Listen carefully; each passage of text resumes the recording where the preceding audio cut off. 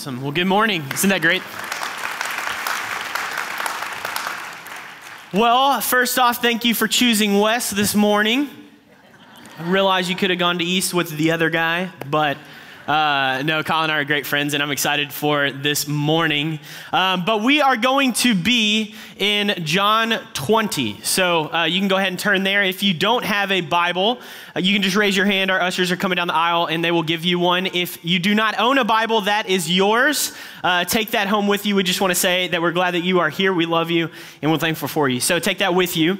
But I love Prince Amukamara's story because it sounds a lot like mine. We have some similarities, not only our NFL caliber level of football skill, but just our story behind the gospel, right? This story of God bringing creation back to himself. And I think there's something there for all of us, right? I think sometimes when it comes to Christianity, we can boil it down to the behavior, what we do, what we don't do, the principles, the morals, and all those things are great, but the gospel is so much more than that. And that story is so much more than that. And I'm excited to dig into that with you guys this morning. But it is Super Bowl Sunday. It's a big day in sports. I myself got to check something off of my bucket list this year when it came to sports.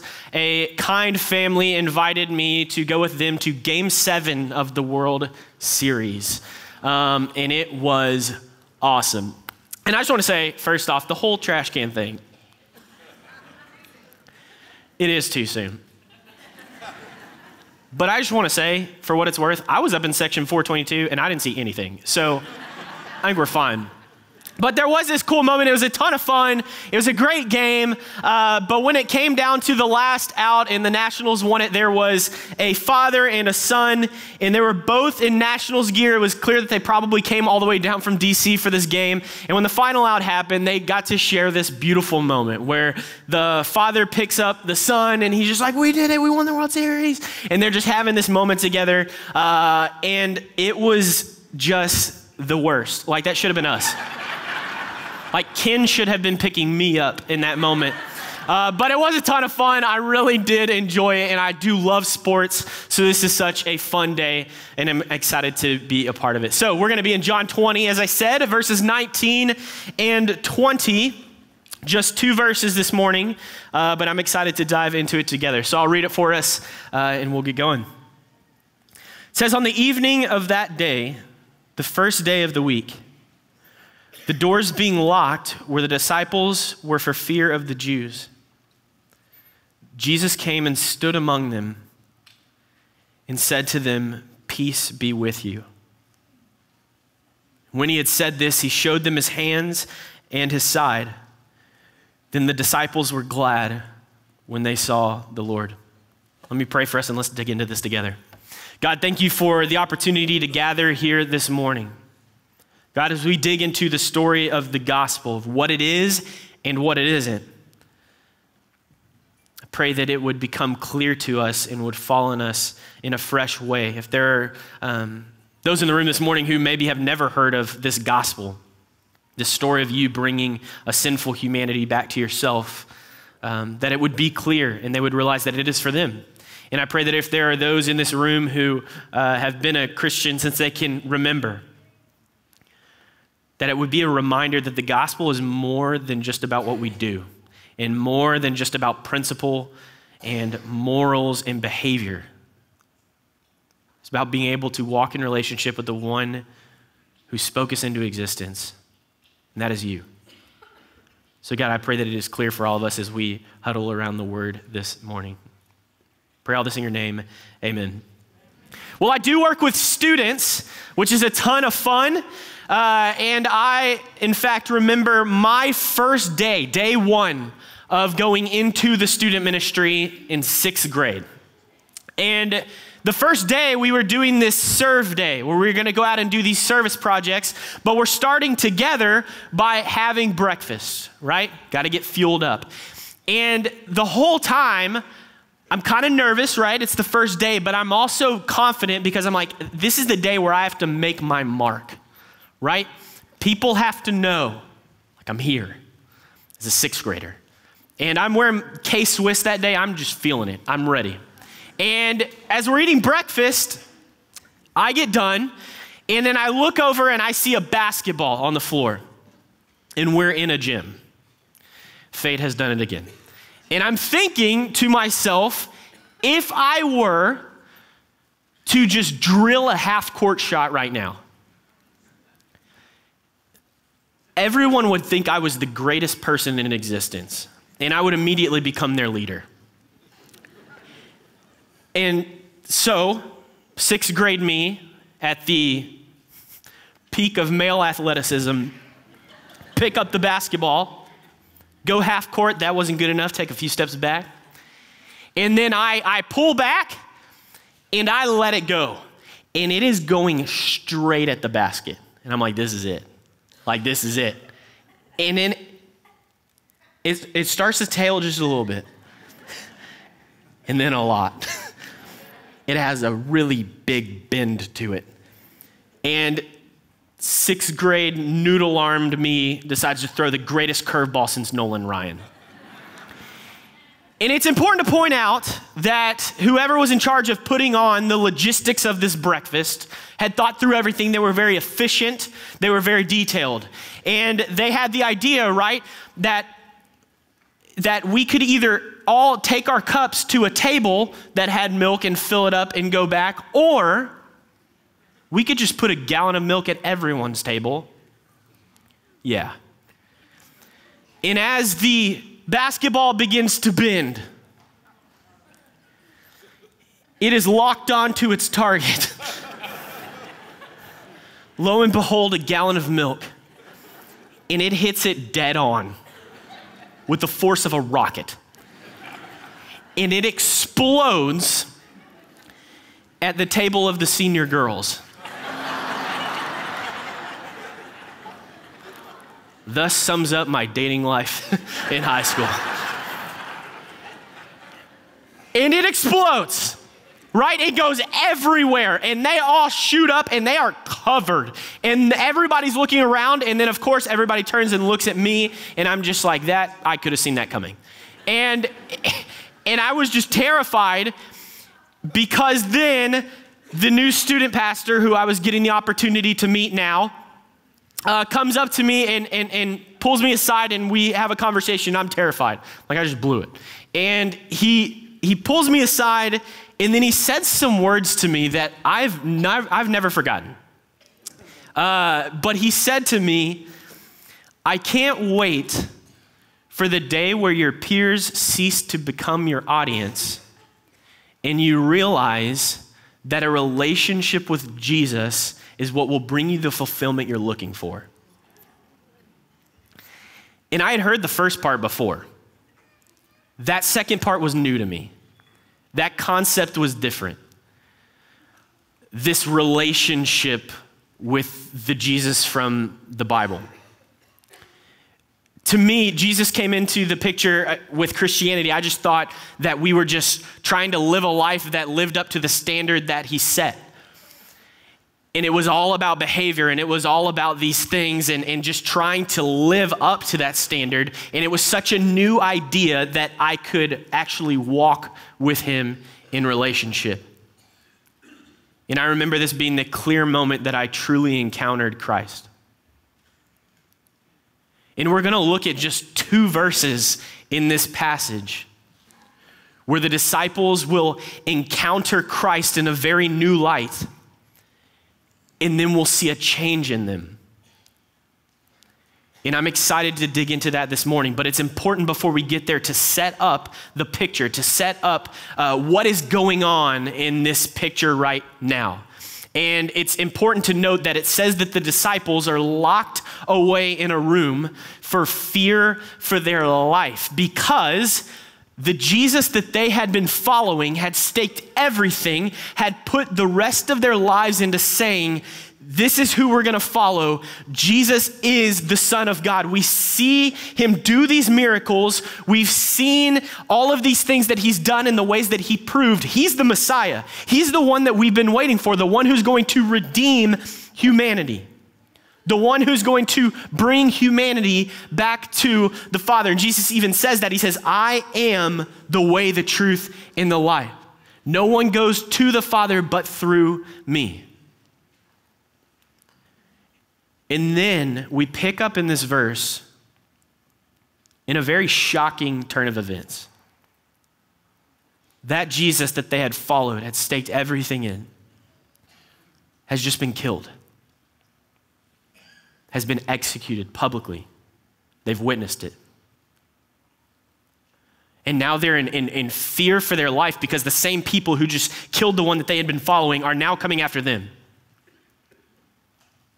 Right? They're going to start with the top, and then now they're out to kill anyone who has affiliation with that so they completely erase what they see as the problem. So they are completely in fear for their life, but also there's a raw human element of emotion in this passage because you can imagine as they're locked behind this door and they're in this room, there is a cloud of confusion of what just happened. We thought this was the guy. We thought this was the Son of God, the Messiah. And we just witnessed him die.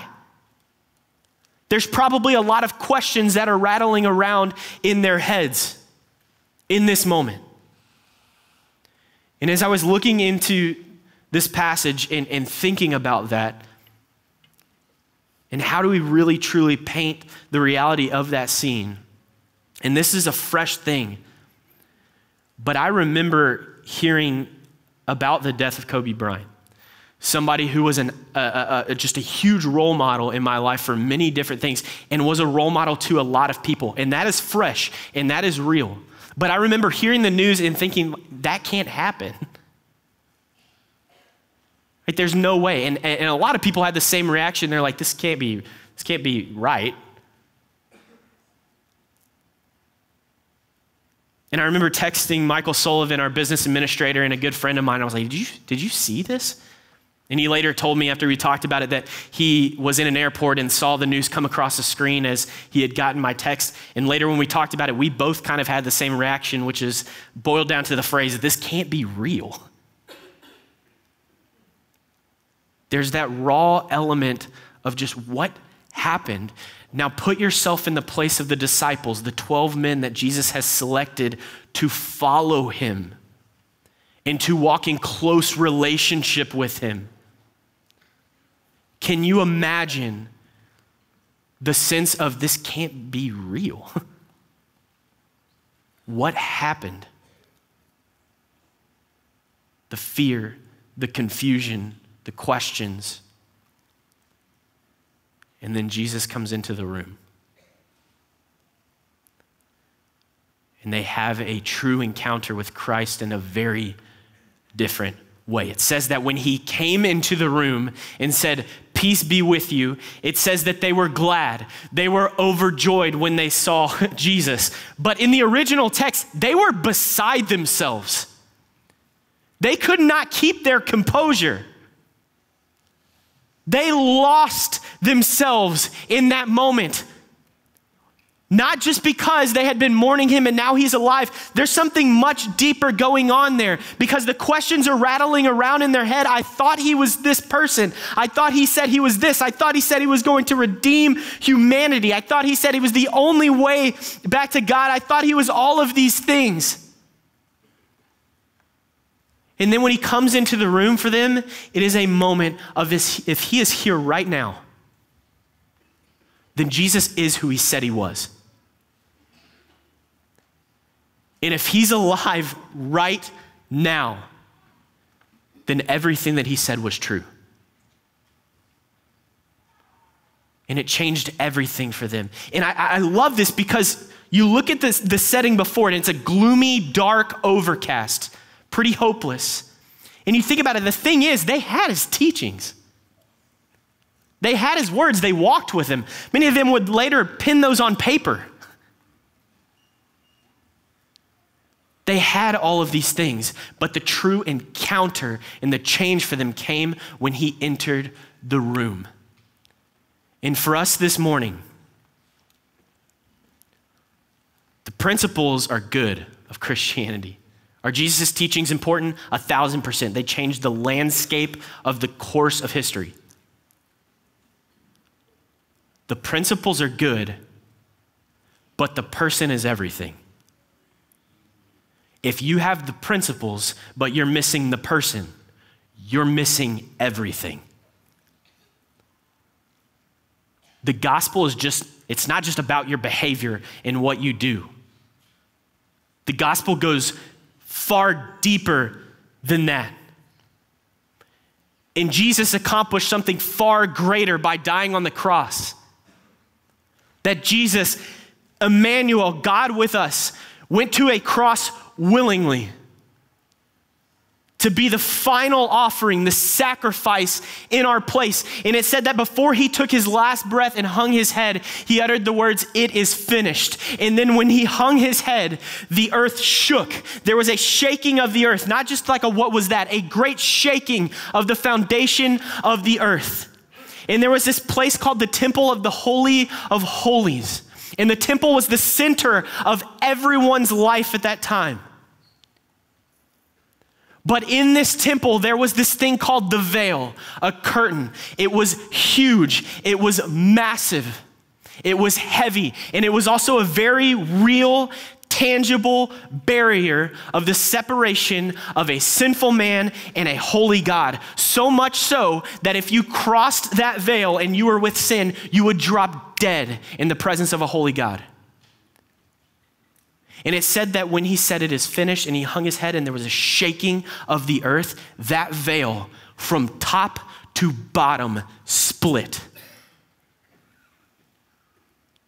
signifying what Jesus had just accomplished, that now sinful man can step into the presence and walk with a holy God. How often do I forget that? We have that opportunity every single day as we open our Bibles, as we drive, as we go to work, as we do all of these things to walk with the one who spoke you into existence on purpose. And the disciples had this encounter with Christ in that light. And it changed everything for them. Not just their demeanor, not just their sense of hope. It changed their entire state of being. It changed their entire purpose. They now lived with purpose. How do we know that? Because the same men who were cowering in a room behind a locked door in fear for certain people went out and proclaimed the truth of who Jesus was to those same people and were willing to die for it. And in fact, did. And men don't die for what they don't believe in. It changed everything for them. It gave them purpose. And that's the beautiful second part of the gospel. Not only does God just redeem us and bring us to life, now we have life to the fullest because he has a purpose for you, individually, uniquely for you. And you now get to start the lifelong process of stepping more and more into that purpose that he has for you. And I saw that from the moment my student pastor told me that I could have a relationship with Christ. I saw myself start to step into it more and more. And I will be honest with you. When it comes to that purpose, I did not think that I would be doing what I'm doing. I had other plans for my life. This has been the most fulfilling chapter of my entire life. As I've stepped more and more into the unique purpose that God has had for me. And yours will probably look different. But you have that opportunity to have life, to walk with the Jesus from this passage that entered into a room and changed everything. And you have the opportunity to walk in the purpose that God has for you specifically. Maybe you're sitting there this morning and you have never heard this. This is new. This concept of even though I'm with sin, I can walk in a relationship with this same Jesus who knows me and loves me. And maybe for you this morning, You're sitting out there and you have been pursuing the principles and you have been pursuing the morals and the behavior and all these things which are good, but you may realize that you have been missing the person completely from that.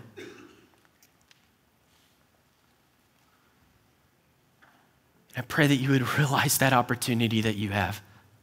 That scripture is clear that in an instant, when you confess with your mouth that Jesus is Lord and believe in your heart that he was raised from the dead, you will be saved and you can start walking with him and you can start walking into the purpose that he has for you, and it will be the most fulfilling thing of your life, because just as I learned and just as my student pastor told me,